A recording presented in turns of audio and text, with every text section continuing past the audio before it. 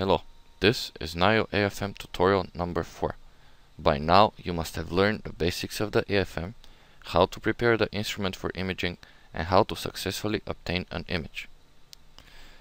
In this lesson you're gonna learn how to rotate the scan direction, how to adjust the measurement plane, how to adjust the scanning speed, and how to apply filters to the image and change the way data is being displayed.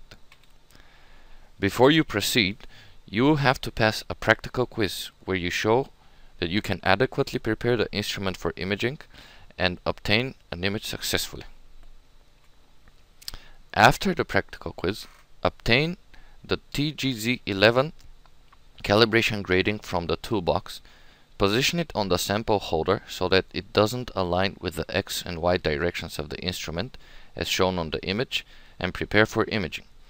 The TGZ11 calibration grading has tracks of period of 10 micrometers, so now you know what to expect when you obtain an image.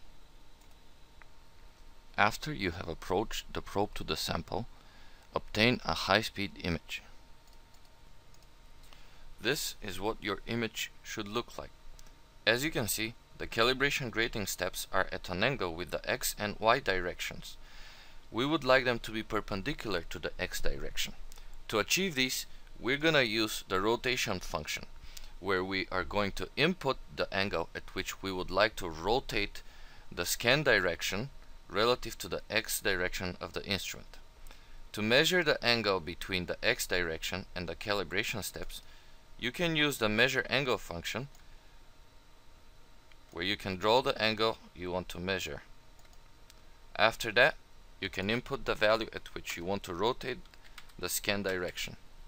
Then obtain another image. Now the calibration grading steps are perpendicular to the X direction. However, if you see the single line scan, the signal seems to be rising. This is probably because the sample is inclined relative to the instrument surface and thus the measurement plane. Ideally, we would like the measurement plane to be parallel to the sample surface so that we obtain better images. We can achieve this by going to Parameters, press More, locate in Imaging Options Slope X and Y. These are the angles at which we can rotate the measurement plane in the X and Y directions. You can input them manually, or you can press Auto Slope, which the program would do automatically. After you do that, press Adjust Slope and the slope should be adjusted. After you have changed the slope of the measurement plane, you're going to obtain images using different scan speeds. Go to Wizard, Imaging, and obtain a high-speed image. Make note of how the parameters change with the speed of imaging.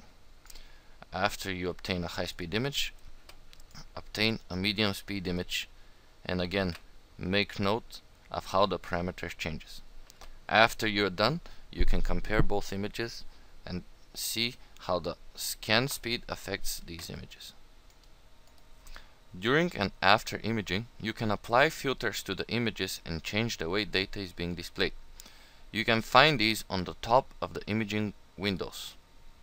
See how the image changes as I apply different filters?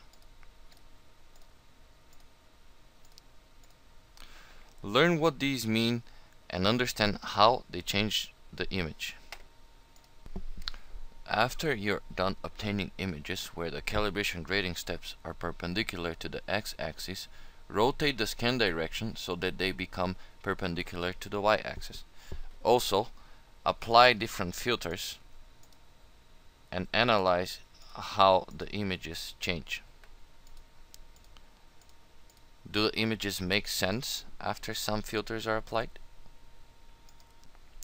To summarize this lesson, now you know how to rotate the scan direction, you know how to adjust the slope of the measurement plane so that it becomes parallel to the sample surface, you know how to adjust the scanning speed, and you know how to apply filters to the images.